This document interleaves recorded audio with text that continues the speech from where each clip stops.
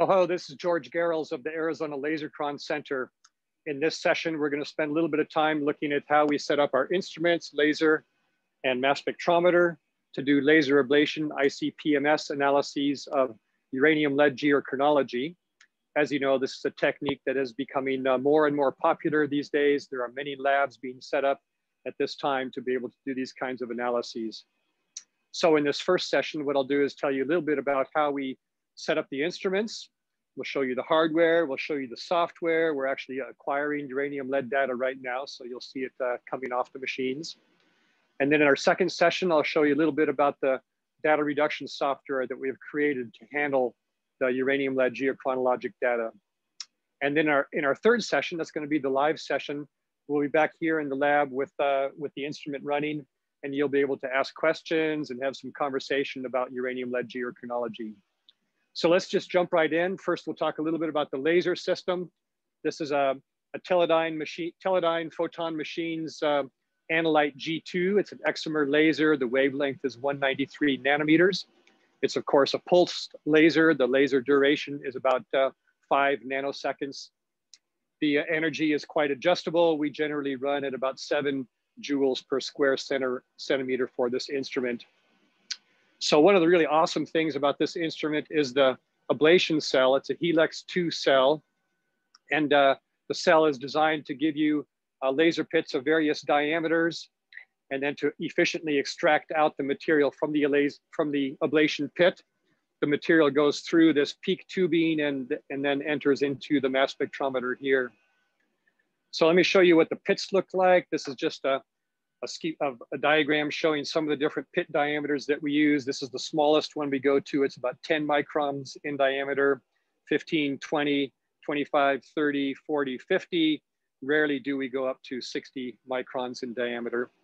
And of course, to be able to do good geochronology, you want to have good laser pits. And these are really nice flat floor, vertical walls, no moat around the outside. That tells us that the beam is aligned correctly and that the focus is set correctly. So these are really nice laser pits. And what we try to do for uranium lead geochronology is drill down usually with a 30, 25, or 20 micron pit size, such that the pit depth is less than half of the pit diameter.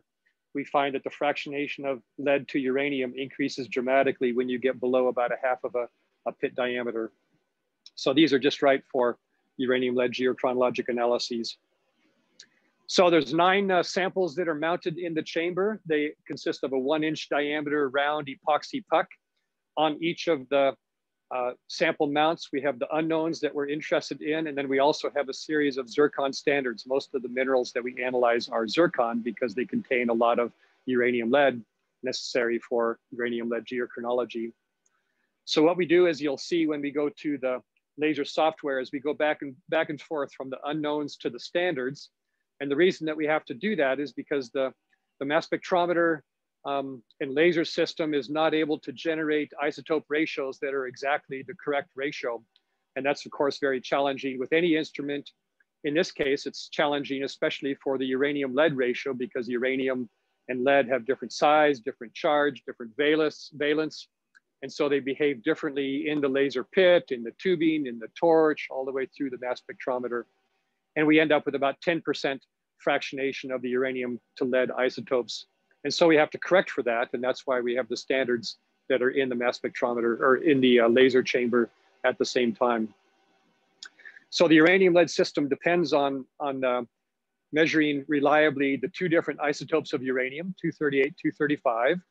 You also have to measure the 2 daughter products of decay. That would be lead 206 and 207, respectively, for 238 and 235. And then you also have to be able to measure lead 204. Lead 204 is not a radiogenic daughter product. It's not created by decay of any parent isotope. And so the 204 that's in your sample to begin with is the 204 that's present in your sample at the present day. We can use that 204 at the present day to tell us how much 206 and 207 was in that sample at time 0 when that crystal first formed. And of course, you have to be able to subtract out that initial 206 and 207, because otherwise your ages would be that much too old compared to the radiogenic component.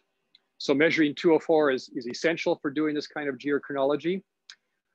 Measuring lead-204 is very challenging because it has a very low intensity. We usually run at maybe 100 counts per second on 204. It's also challenging because there's an isotope of mercury. Mercury-204 sits right on top of lead-204. Our mass spectrometer does not have the mass resolution to separate mercury from lead at mass 204. But fortunately, there's an isotope of mercury at 202. And so we also measure 202 mass position at the same time that we're measuring 204 lead, 206, 207 lead, 235, and 238. We might also introduce into the system the thorium lead decay system. Thorium-232 decays to lead-208. And so you might want to measure both isotopes of uranium plus thorium, 3 big isotopes of lead, 204, the small one, plus the mercury content. So it's great to do this with a multi-collector mass spectrometer because that allows us to measure each of these different isotopes simultaneously. If you were to do this with a single collector, of course, you'd measure 238 with its noise, and then 235 with its noise, and then 208, and you would get each of those in sequence. Then you'd loop back and do that whole sequence again, right? And the noise of each of those signals would propagate through then to the final uncertainty of the ages that you calculate. But with a multi-collector, then all of these different isotopes are going up and down together. And so much of that instability, that noise, cancels out. So you can get much more precise isotope ratios for geochronology using a multi-collector mass spectrometer. Because you're measuring all these isotopes at the same time, it also means that you can go much faster. And for geochronology, one of the big challenges and opportunities these days is to get larger and larger data sets.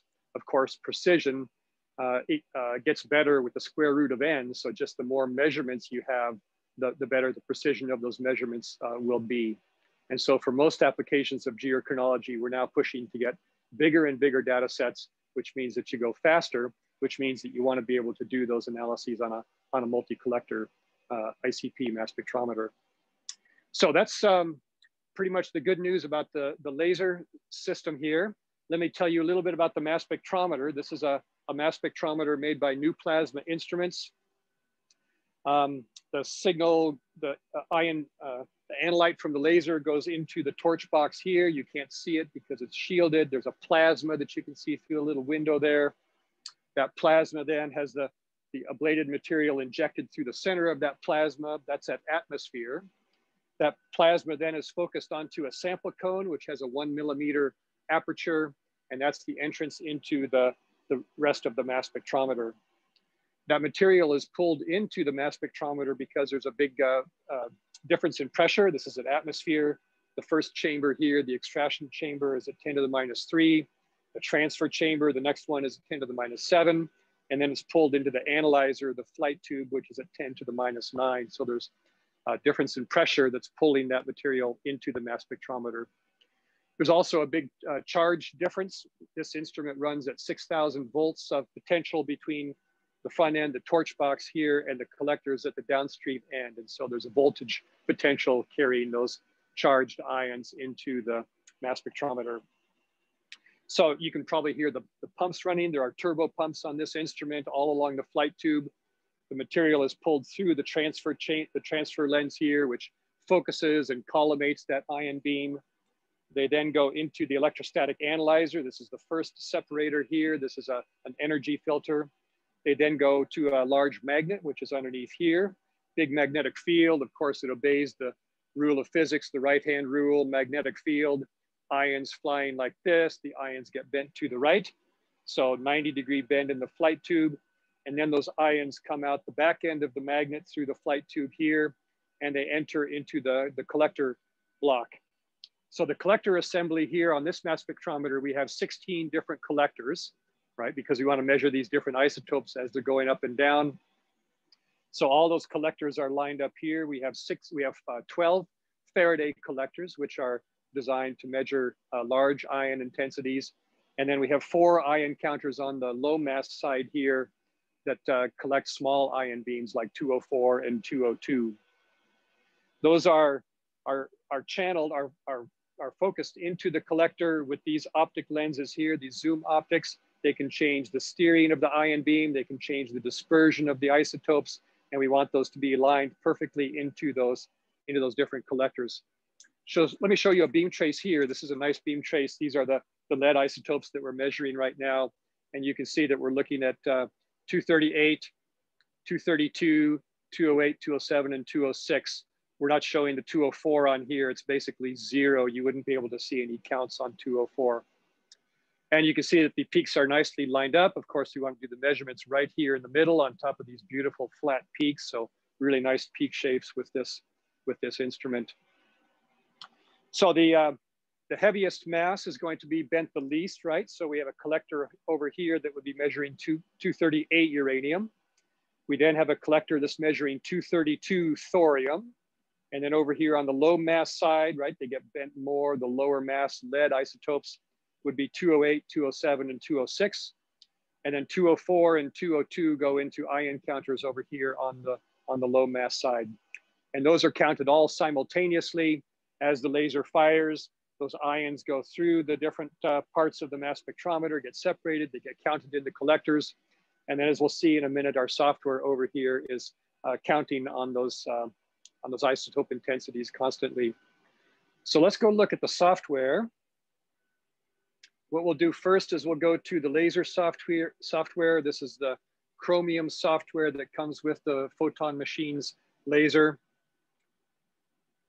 And what you can see are the zircon crystals. Those are the gray tetrahedral shapes there. You can see a bright spot right in the middle. That's the laser that's firing right now. And it just jumped to the next crystal. These analyses are going pretty quickly. There's about 3 seconds per analysis here. And that's because we can take advantage of the efficiency of the multi-collector. So right now it's counting on backgrounds. The laser fires. We start counting on peaks. You can just see the pulse of the laser. This is a 7 hertz, so it fires 7 times per second. Moves to the next crystal, counting on backgrounds. And here we go off to another one. So this is a very fast acquisition of uranium lead geochronology. It's only a few seconds per measurement. And this allows us to do thousands of these measurements per day. So right now we're on unknowns. We usually do 5 of these unknowns in a row. Oh, and then we go jump to a standard. So this is a standard crystal. We have a primary standard in there that we know the age of, and we measure the uranium lead ratio of that standard. We then correct it to the known value, the true value, and then we apply that same correction factor to the unknowns. So that was a standard, and here we are back on the unknowns again. We'll do 5 of those in a row.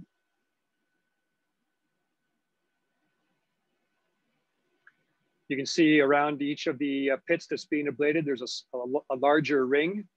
So we do that before the start of the analysis. We go through and sit on each grain for just 3 pulses with the laser with a big spot, and we excavate a perfectly clean spot on that crystal. And that's because there's a little bit of mercury, a little bit of this lead 204 on the sample surface. This is from polishing and handling.